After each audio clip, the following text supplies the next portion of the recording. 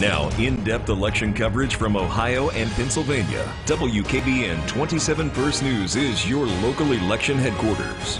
Thanks for joining us on this Election Day 2022. I'm Chelsea Spears. Right now, the midterms are underway in both Ohio and Pennsylvania. Here at First News, we caught up with voters this morning in Boardman. It's already proving to be a popular election.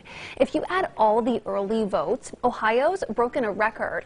More than 1.5 million either requested an absentee ballot or already voted early in person.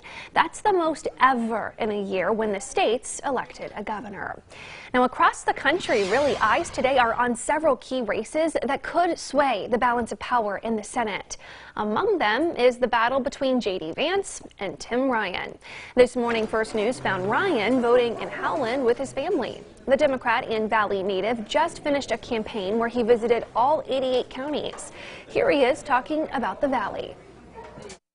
It's home. And the best part of the campaign really has been meeting people who are just like us.